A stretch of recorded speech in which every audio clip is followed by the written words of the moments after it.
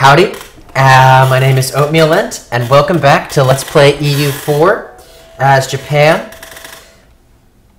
I'm trying to play Japan as a colonial power who, in the early game, was colonizing the Philippines and Asian provinces in the south.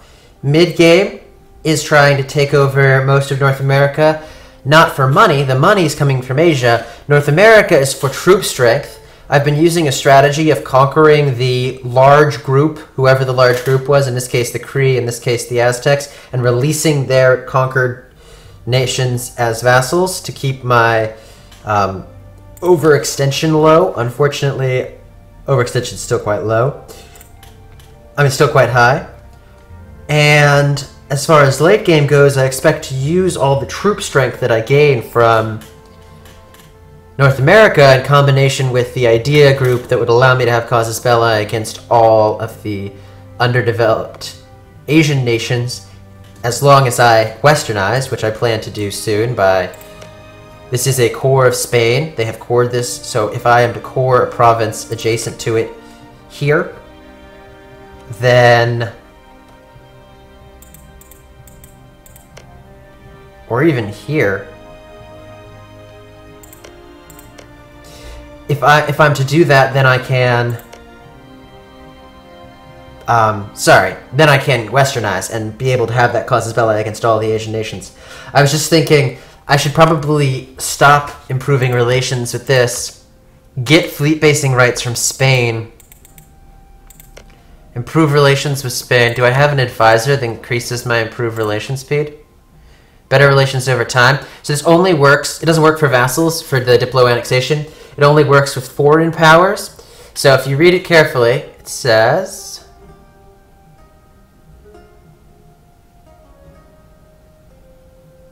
It doesn't say in this screen. But it does only work for foreign powers. So I'm going to send my diplomat to Spain to improve relations. Now, they probably dislike me because we're different religions, but they dislike heretics more than they dislike me. Oh. Just randomly lose me a stability. Well... yeah, we have oppressed a lot of the natives. Guess we kind of deserve that. That is unfortunate because that creates this situation here where I really feel compelled to... But this is only the colonies. Interesting, the Japanese, Japanese homeland provinces aren't included in this. I wonder why that is. There must be something. Here, I'm gonna go check. There must be something about these provinces and their revolt risk that is different than these provinces. Oh no, they also have their revolt risk. The list just must only go so deep. Well, if that's the case, it's unfortunate, but I'm going to actually allow that revolt risk to sit there because I'm almost done coring some of these provinces, and I really want to be able to core Denmark down here, and that's going to cost 116, and I won't be able to do that if I spend on stability, so... Oh no! This just became a province that just increased my overextension. By quite a bit, because the base is so high. Oh no, I gotta stop having colonies over here. Just temporarily, but I do need to stop.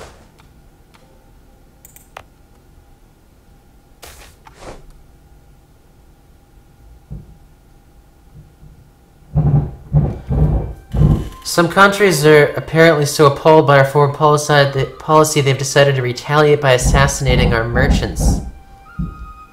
What makes it even more shocking is it happens even at our own trade nodes. Well,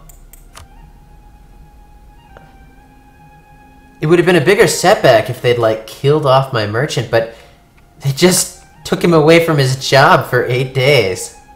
Huh. What a strange event. It really doesn't... I'm glad Ming is weak at this point. Gee, if Ming were strong, they could really mess with me.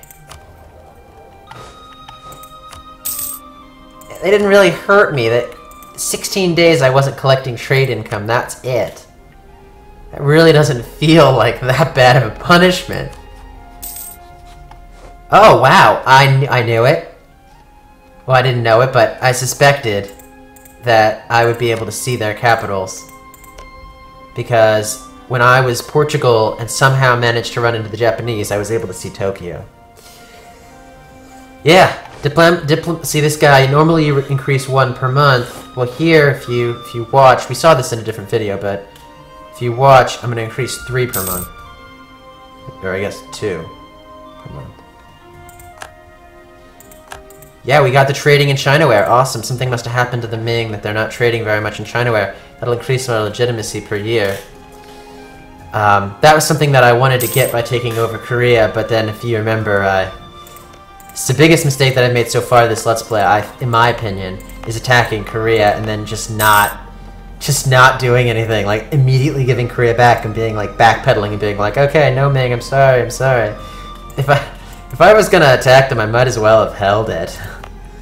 But I didn't, so what you gonna do? I just kind of chickened out. I guess it maybe ended up being worth it to give it back because Ming never ended up attacking me. Maybe that's the reason. Okay, so this is a good event for a young guy because it doesn't actually mean that I'm sick. Sickness of the Shogun. I've fallen ill and cannot handle the ruling of Japan. How shall we handle this? At first I thought this meant that I was ill, and that I was likely to die soon. And it doesn't seem to impact my likelihood to die at all. So the way I make this decision is how much money comes from production and how much money comes from trade. Lots more comes from production. That's just been the case for a while. So I'm going to go ahead and increase the production efficiency. Yeah, I think that's how that works.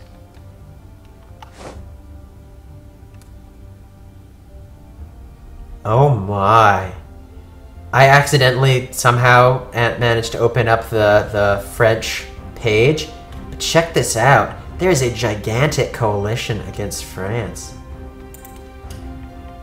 I'm glad. I want the Spanish and the French to be at each other's throats. If they're worried about... Would these guys give me fleet basing rights yet? No, they won't give me fleet basing rights. Well, that's fine for now. I'm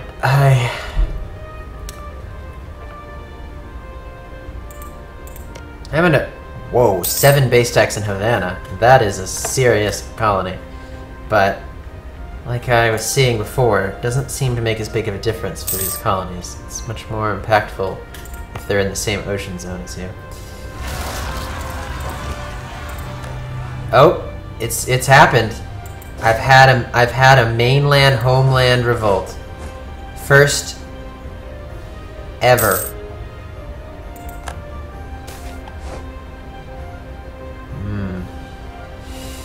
This widespread opposition thing is bad, because now the revolt risk in my home territories is 2.4. Boy, I really need some of that overextension to go away. I don't know if I'll be able to win this battle. We'll see. Looks like no. Best option is probably some mercenaries. So let's...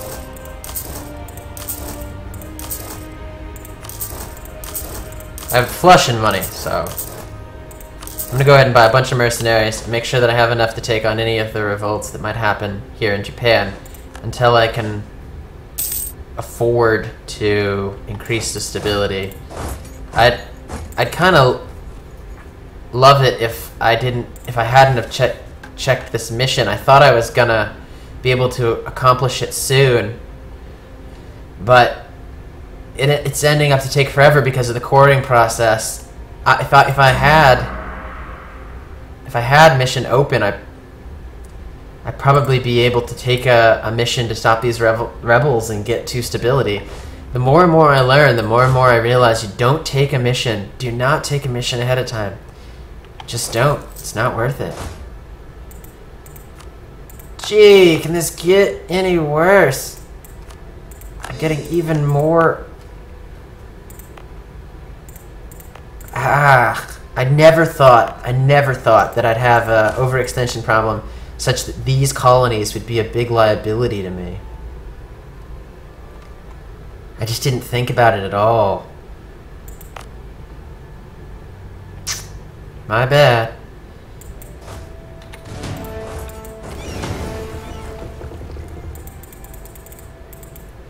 Okay, well, I have to send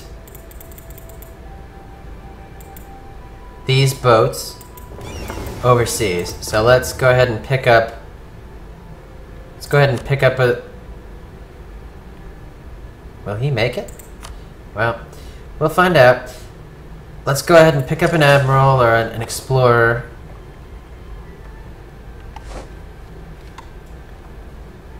Oh, you know what I'm gonna do? Wow. It's too far. Wake is too far from here, because I never cored here because... Spend 2 administration power to gain a core here? Fine, I'll spend 2 administration power to gain a core there. I never cored there because it wasn't giving me overextension, because it's a colony.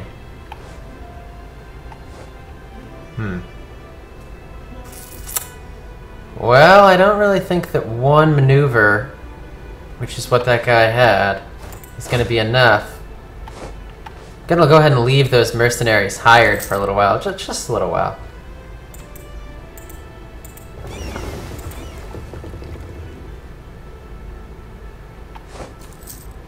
I'd love to send a colonist there, but I guess I could colonize here. That'd make a lot of sense. I could colonize there. I'm afraid of colonizing this place because I don't... I'm just gonna do it. Screw it, I'm just gonna do it. Because I don't have any way of getting troops there, but... Because all my... Well, I would never have any ships on this side anyway. I guess I can build a bark here. This is a core, right? This is a core. Both are core. I'm gonna go ahead and build some barks here. Start making a fleet on this ocean, the Atlantic Ocean. Japan is going to have an Atlantic Ocean fleet. I wonder why that one's gonna take so much longer. Probably revolt risk. Finally, some of these more important cores are coming in.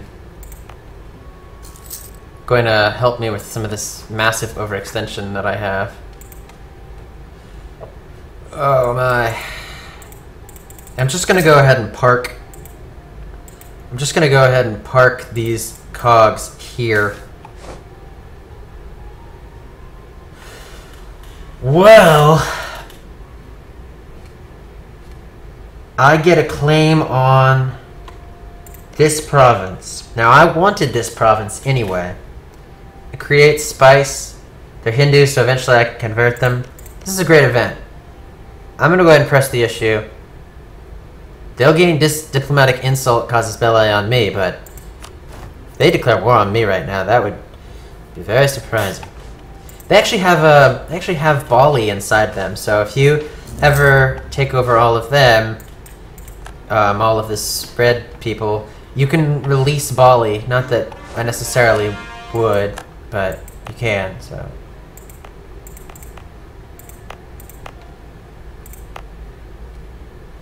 Go ahead and send my missionary here.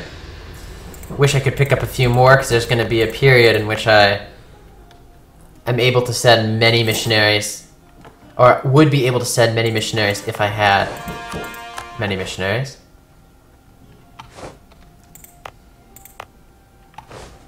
Good.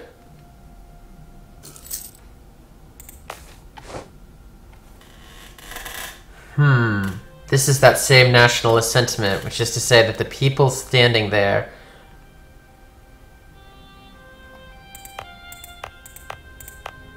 are not Japanese, so they get much higher revolt risk for quite a while. 5 years? It's not a year event. There's like 3 different durations of events in this game: year, 10-year, and 5-year. Oh, and permanent. Basically, permanent in this game is till 1871, which is the day that Victoria, the game also by Paradox, picks up. Just like this game picks up at the end of Crusader Kings. And I believe Hearts of Iron picks up at the end of Victoria, but I'm not sure about that last one. I never played Hearts of Iron. Like I said, I'm not a huge fan of War. And that one was... Okay, I need to find who's making me Chinaware. This little province here is making me Chinaware.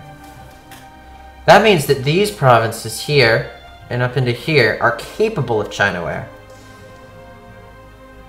See, I was getting effects of trade in Chinaware, and I think if I got like 1 or 2 more Chinaware producing provinces, that increases the likelihood that I'm going to trade here, because increase of legitimacy doesn't sound that big, but anything not gold at this point, any of these resources, whether they be monarch points, prestige, legitimacy, anything at this point that's not gold, is actually kind of important to me. Which reminds me, I should check to see if...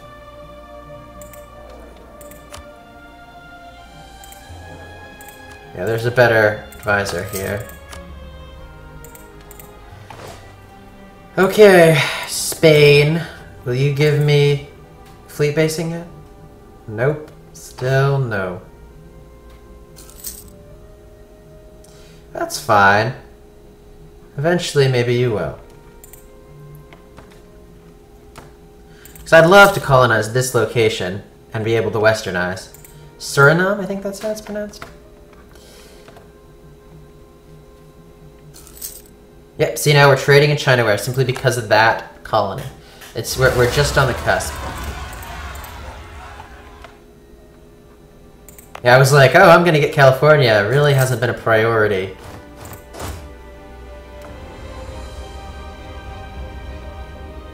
Although... It's a good question. Why hasn't it been a priority? I guess I just don't have the troops. I didn't feel like I had the troops to colonize California, or really any incentive to colonize California. But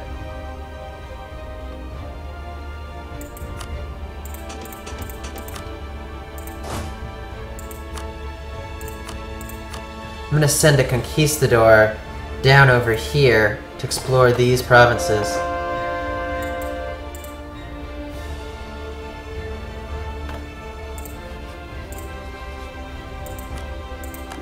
So that I can not only gain some prestige from revealing these Fog of War, but also ill news, conquistador, that guy. Is that the one I just purchased? Nope, that must have been this conquistador. That's fine. I didn't really need that conquistador.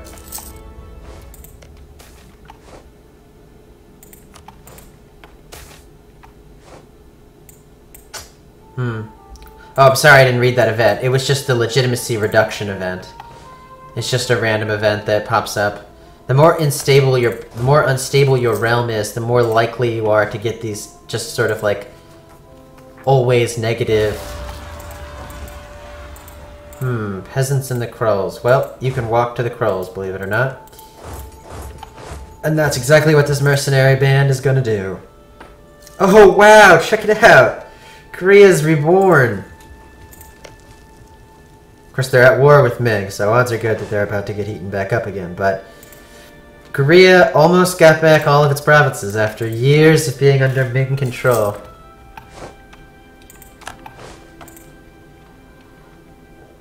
And this...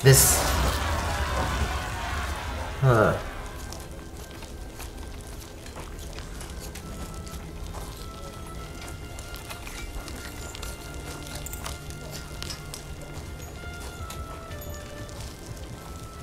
$27 troops.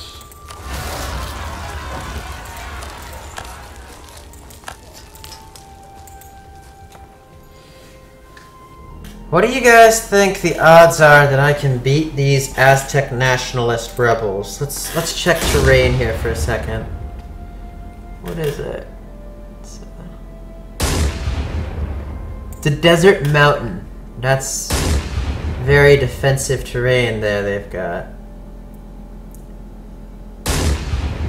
Well,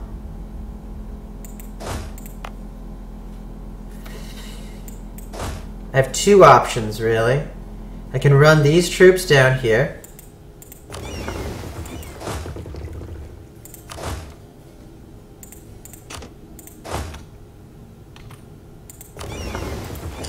I can run these troops down here and combine them before I combat them.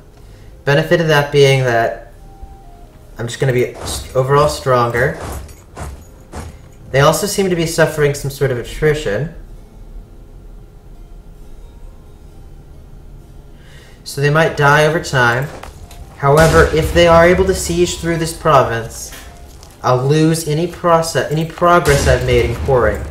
I think what I'm going to do is go fight these rebels while simultaneously walking my other troops over here to merge, hoping that these guys take some attrition.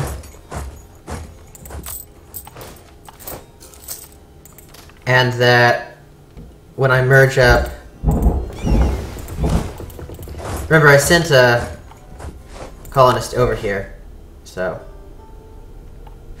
I don't want this colonist to lose the potential of colonizing here because it took him a year to get there. So, like, the cost isn't so much the money or anything like that, it's the year that it took for the colonist to get there.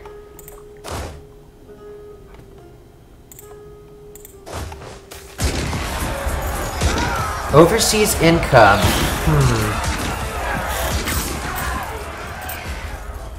I don't really know what my overseas income is at this point. I suppose it's probably best in the tariffs.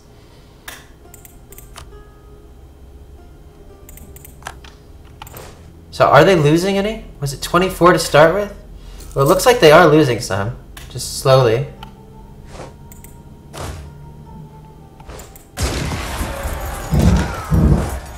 I am going to wait to merge them. I actually don't think I'll win this combat. They breached the walls and they're sieging. Never mind. No!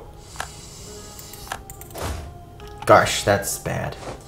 Now I lost my coring progress there.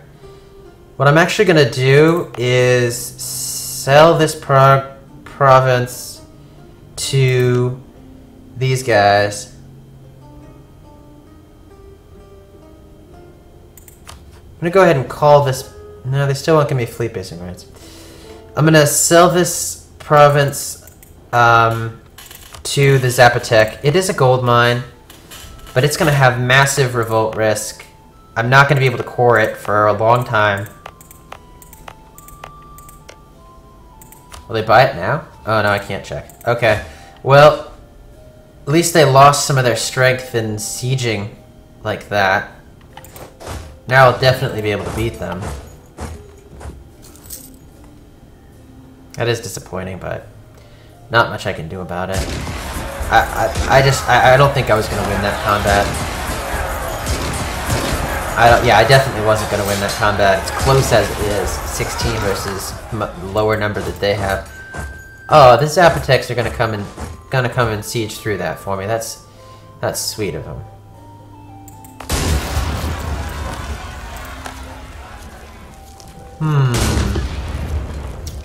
Well, I guess I'm glad that where's some of my fleets? So there's that fleet.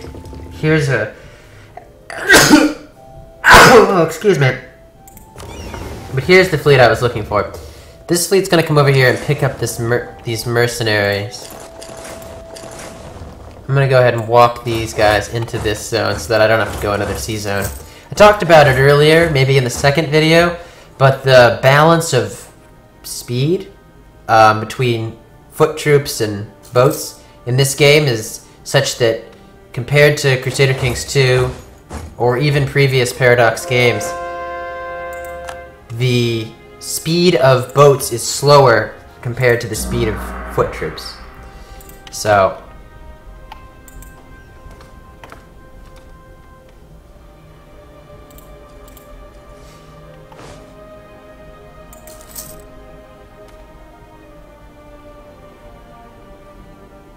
normally, or in Crusader Kings 2, it wouldn't have been worth it to walk your foot troops anywhere because the boats were just going to move that much faster. So here's a great example. here's a wonderful example of the difference in play between early and mid-game. I'm sure it'll even more strongly solidify into the late game. I would have chosen this event in the early game without question, and I think I mentioned that. However, I would have chosen this option to this event in the early game. However, now I actually value legitimacy because it affects the revolt risk. I don't want to lose 10 legitimacy because I don't want to increase the revolt risk. It's just that important. Now, that being said, I'm going to take the administrative power because that's half a stability, and a stability is going to make a bigger difference than 10 legitimacy. I'm just saying that it was much more thought. Potentially, if there were a later game scenario in which I had full stability, I might choose the other event, and I would never have chosen. But yeah, in this case, I'm just gonna use that to boost. Oh, I thought it was gonna cost me 100. I didn't even read it because it normally costs 100, but half of the overextension is a factor in that.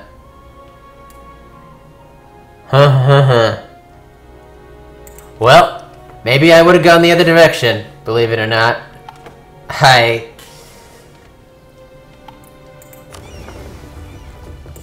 feel a little bit silly. I definitely thought I had that all figured, and then I didn't even take the time to read the stability cost.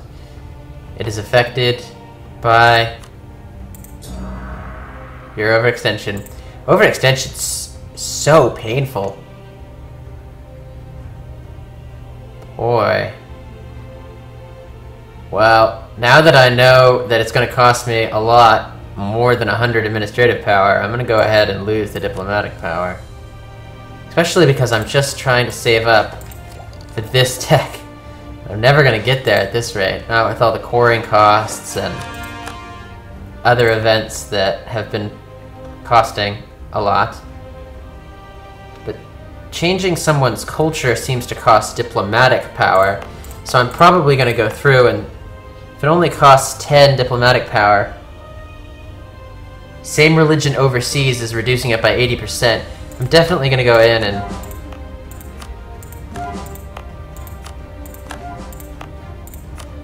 that'll remove any of this nationalist revolt risk, because they won't be any of the potential of getting nationalist the rebel sentiment or anything like that in the future, because they'll just be Japanese Shinto living here in America. They won't think of themselves as being different than that. So I'm gonna split back off the 7 that walked across the Texas desert and whatnot before. How's my Spanish diplomat doing? Still hasn't gotten me fleet basing rights. Is there an advisor that would increase? No. Sometimes there's an advisor that increases the what? Are you kidding me? This event just keeps popping up over and over again. I really need to get this overextension under control. I'm pretty sure that's spawning from overextension.